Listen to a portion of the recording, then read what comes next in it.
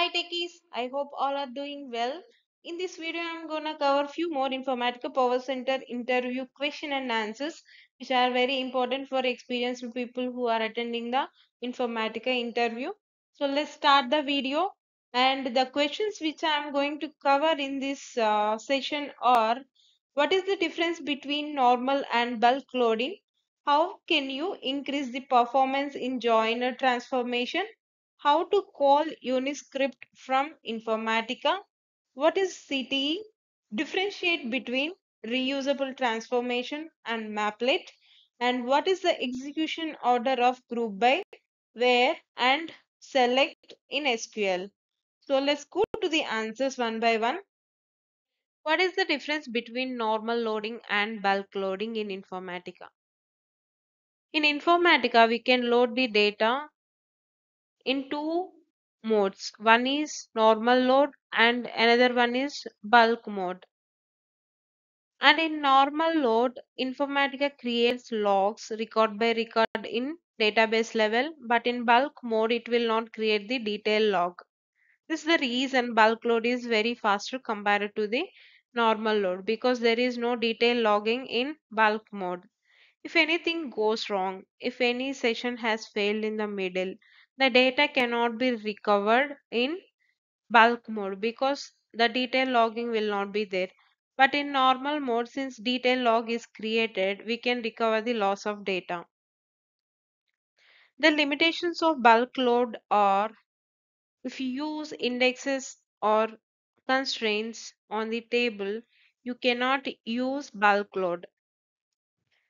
Still, if you wanna load data, if still we have indexes or constraints on the table, if still you wanna load the data, that time you can remove, or you can drop or disable those indexes or constraints in pre-session SQL. After completion of data load, again you can create or enable the indexes or constraints in the post-session SQL. The pre-session SQL and post-session SQL you can see in the session level properties. So these we can use for execute the SQL commands before loading and after loading, after completion of loading. The next question is: how can you increase the performance in joiner transformation? So by performing the joins in a database, we can improve the performance. But this thing, it will not always possible.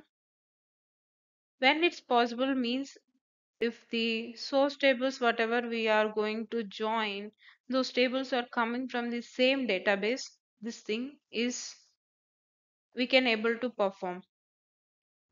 But whenever the tables which are coming from the different databases, or we want to join a table with a file, or both sources are files, that time it's not possible to perform the join in a database.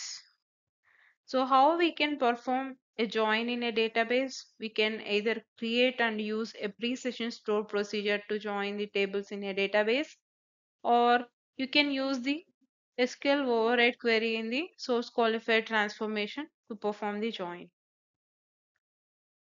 And if you are using the joiner in the midstream, that time at least when you are joining on sorted data, you can improve the joiner performance. Or suppose if you are using some unsorted joiner transformation, whatever the records count, fewer rows or fewer records having table, that table, if you are keeping as a master source, so the master source is whatever the table which is having very less number of rows, that time you can improve the performance of a joiner. Or suppose if you are using some sorted joiner transformation, that time you have to declare or make it a table as a master, which is having very fewer duplicate key values. That table, if you make it as a master source, you can improve the performance of the joiner. The next one is how to call Unix scripts from Informatica. You can call a Unix script from an Informatica using command task or pre or post session commands. Command task we can use at a workflow level or task flow level, because this is one of the tasks available in Informatica specifically to call the shell script. And this if you wanna suppose if you wanna call any script at workflow level or task flow level, we can use the command task. But same thing, if you wanna do at session level, we can use pre or post session commands. Normally, this pre or post session commands we use uh, before start of data load in a session. If you want to perform anything like cleansing or anything, that time this pre-session commands we use. In pre-session commands we call any type of shell scripts, or we can execute any type of shell commands. And post session, suppose I will say one example. After completion of data load, files has generated, we need to archive source files, because if we are using day-to-day files, after completion of processing, if you want to archive those files, that time if you wanna call any script or any command to execute archive, that time we use this post session commands.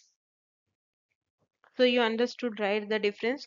So if you wanna call the any Unix script or commands to execute at session level, we use pre or post session commands. Same thing if you wanna call any shell scripts, Unix or Python, any scripts if you wanna call, you can use the command task at workflow level or task flow level. What is CTE? CTE stands for Common Table Expression. CTE is a powerful SQL construct that helps to simplify queries. CTE acts as a virtual table that are created during the query execution and used by that query. After completion of the execution, it's just going to delete that virtual table. Common table expression were introduced in SQL to handle the cases where the output of one query is used within another query. So for reusability purpose, this common table expression were introduced in SQL. CTE or temporary named result set that you can reference anywhere in your query. But the before main query only, we need to create this CTE, and that reference we have to use in the main query with assigned name. CTEs are better than subqueries for the structure and the readability of your SQL queries. To improve the readability, we use these CTEs, and also the structure also we can maintain if you use the CTE, because if wherever we have subqueries, that time there is a clumsy when we use the subquery many times, multiple times in the same query. That time it's just like the readability we lost, right? Like where it the query has started and what we are doing. Sometimes we get confused if the query is complex. But with CTE, we can just with the reference name, we can call that result set. So there is no need to use the inner queries multiple times. We can define CTEs by adding the with class directly before the select or insert or update or delete or merge statements. The with class can include one or more CTEs separated by commas. If you want to create more CTEs, then you can just create with class and separate with comma. A CTE can be specified even for creating the view statement also. The next question is, what is the execution order in group by, where, and select in SQL? This question I got from Novartis interview. They gave one SQL query and they asked this order of execution. In my select query, I have these keywords like group by, where, and select.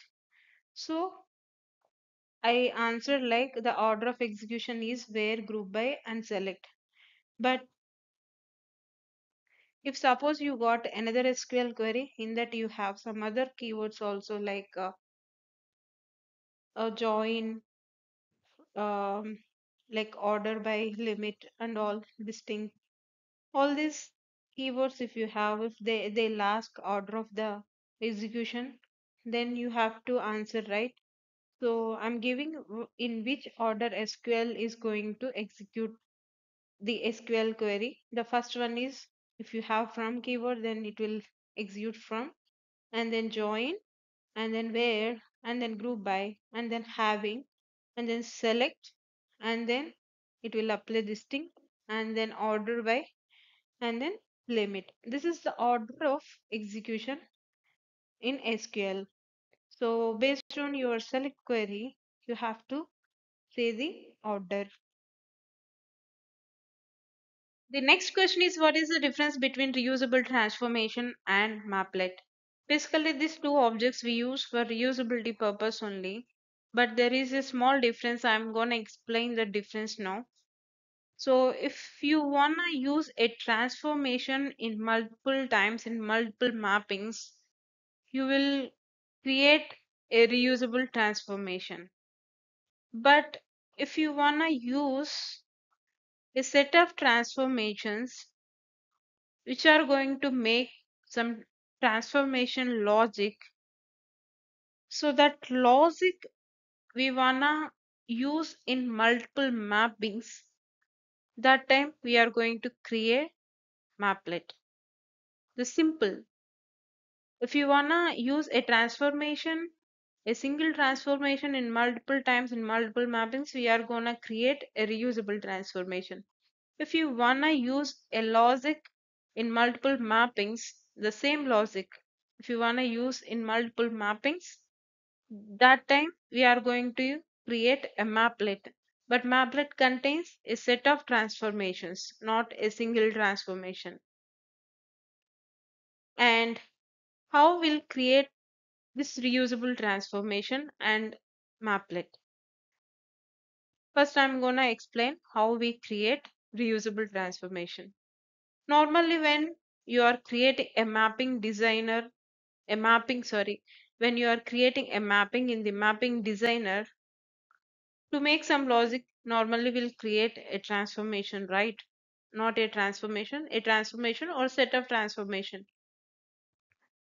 So that time, how it will create first time when you create a transformation, when you drag that transformation into mapping designer, it just create as a non-reusable transformation. But you want to promote that as a reusable transformation, you have to check the checkbox of reusable in the transformation properties. And the second way is directly you are going to create a transformation in transformation developer. These two ways you can create the reusable transformation. How we'll create a maplet? So a maplet we can create in maplet designer, and this maplet we can use it in multiple mappings. But for reusable transformation and maplet, once you created, if you want to use in other mappings, actually it's going to create an instance for that original transformation or maplet. It's just going to create a pointer. It's just like an instance for the original transformation or maplet. For both, it's going to work because these two are reusable things. So what happens means when you create an instance in your mapping, suppose if you are doing any changes to the that reusable transformation in transformation developer, that time the transformation logic whatever we are going to change, that logic is going to reflect to the all the mappings wherever we use that reusable transformation. So be careful when you are touching the reusable transformation. And also maplet also same thing, like wherever we are using a maplet, that time it's just going to create an instance for the maplet. And if we are doing a changes, or I mean if we are doing any change to that maplet in the maplet designer, that change is going to reflect in the all mappings. So the logic is going to change in all mappings.